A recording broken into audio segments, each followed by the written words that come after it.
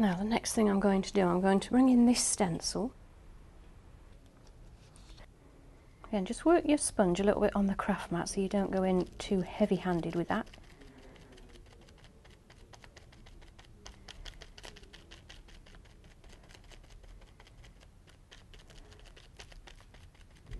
I'm going to move this around into different areas. This is quite subtle doing it this way. You have quite good control of where you want the paint to go doing it this way. Unlike the credit card scraping where you can't really control that so well. You'll probably notice it's the darker areas that I'm going for with this. It won't show up on the lighter areas, so I'm going in, just bringing a bit in on those darker areas. Now, I'm going to just swap this stencil for the circles one. I'm just going to do something slightly different here. I've got some waxed palette paper here, and I'm going to put the paint onto here. And quite a good layer on there.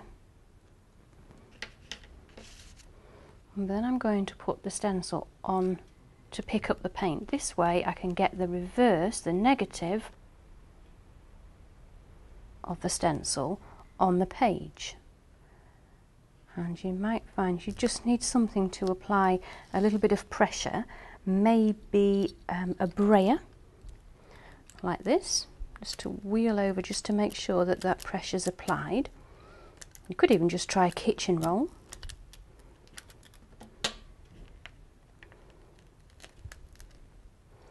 And you just get a subtle little technique there. It's quite nice effect.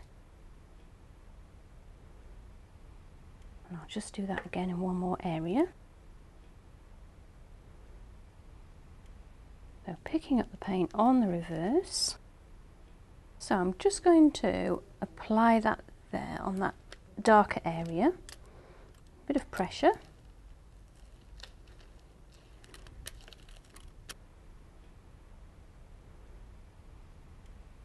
Now we have another little bit of the reverse stencil.